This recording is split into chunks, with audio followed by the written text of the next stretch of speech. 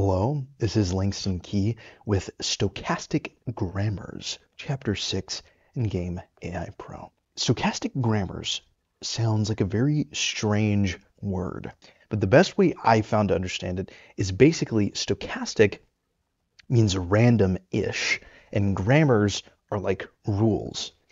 Now, random-ish doesn't mean complete randomness like noise, but randomness that can be influenced by other statistical models or weights.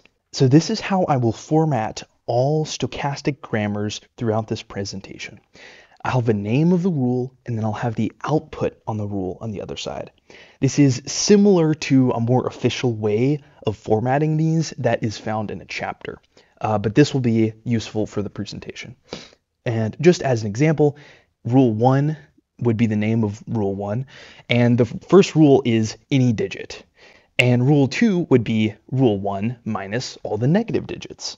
And so rule 3, we could say and make a new rule that contains the previous rules. For example, in this case, rule 3 might be rule 1 plus rule 2.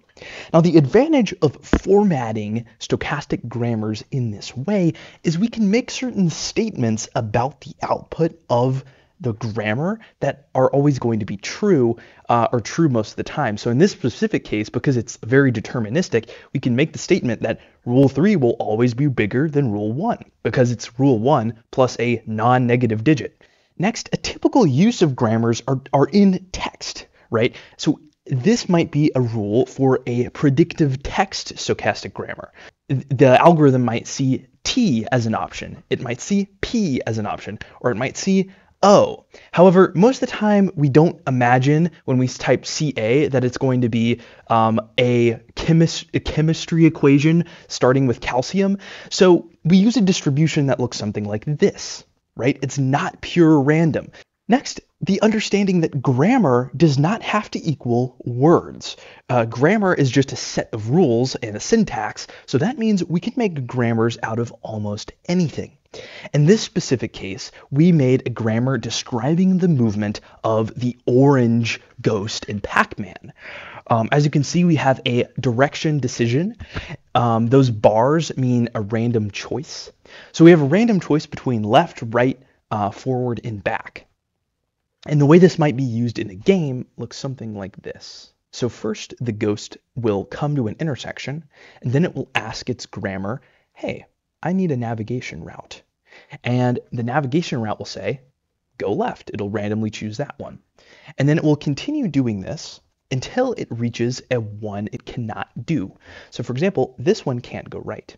And in this specific use case, another advantage of grammars is you can just keep retrying. So if it's not available, then you just go to the next one. Now, grammars don't have to just be pure random, as we've already described, and the other ghosts are not in Pac-Man. They take into account other things like the player's position and other ghosts' position when making their direction decision. So it would not look like 25, 25, 25, 25. It's going to actually adjust in real time based on those other weights. Now, another cool thing you can do with a stochastic grammar is use an infinite sequence.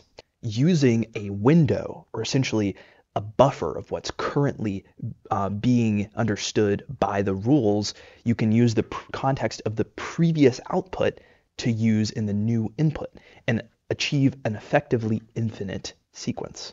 In this specific example, this is a word prediction, like we already said. However, this can be expanded to be used with n-grams, which basically means chunks larger than one word or one chunk of information. And so using n-grams, you can do larger sequences of letters, words, or actions in the case of a game. Now, this might seem familiar, but we aren't going to talk about large language models. The cool part about the advantage of these grammars is they're better in a game development context is because they're all designer-friendly layers. They're all things that designers can actually tune themselves and have an understandable output. Here's the other thing it might seem familiar to, behavior trees. And yes, behavior trees are considered to be a stochastic grammar, even utility-based ones. We're actually writing stochastic grammars right now, thanks to Spartan Swashbuckler. And utility-based approaches are just kind of one way you can use a stochastic grammar. A deterministic one is another way. But the more sort of, I want to say, typical way using the distribution is like essentially adding a decorator to every single choice that your Spartan Swashbuckler could make, and then weighting those not randomly, but based on a distribution determined by variables in the game. And that is my presentation on stochastic grammars. Whether you use a node-based approach, random distribution, or noise, they're all basically just randomish rules. I hope you guys have a great day.